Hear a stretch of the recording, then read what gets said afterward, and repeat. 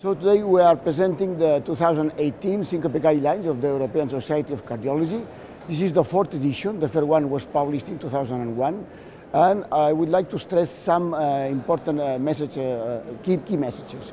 The first for me is that Syncope is a multidisciplinary entity, and this is represented by the composition of the task force members.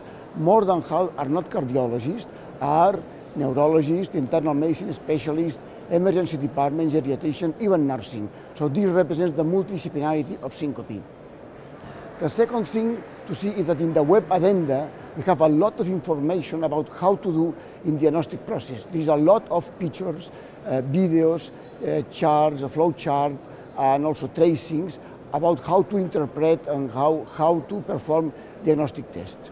Another new thing is probably the interpretation of TIL testing.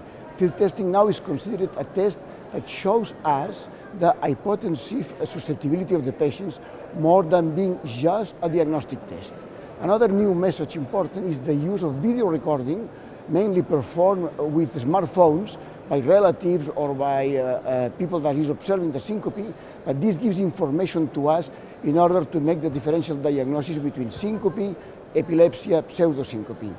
Another key message is the more extensive use of IRR, implantable loop recorders, early in the diagnostic phase, also in patients with suspected non-syncopal TLOC, and also in patients with risk of arrhythmic syncope but without indication of ICD. A new thing, a new key message, is a new algorithm for treating patients with reflex syncope that includes not only the clinical presentation but also the age of the patient and take all this in account.